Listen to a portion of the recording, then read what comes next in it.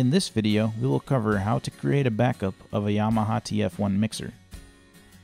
First, insert a USB drive into the USB slot at the top of the mixer. Press the settings icon at the top of the screen. Then press the Save and Load Folder icon on the screen. Press the Save As button at the bottom of the screen and enter a file name, for example, facility name and today's date. Enter any comments about the file and press OK.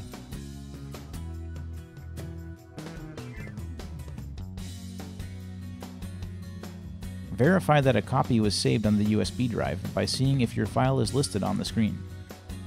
Close out of the settings menu by pressing the Home button and remove the USB drive. To load a save file onto the TF1 mixer, insert a USB drive into the USB slot at the top of the mixer. Press the settings icon at the top of the screen, then press the Save Load Folder icon on the screen. Select the file to be loaded and press the Load button. Verify the All button is highlighted and the Override Lock Scenes and Libraries and the User Account checkboxes are checked. Press Load and the file will now be loaded to the mixer. It will replace the current mixer setup.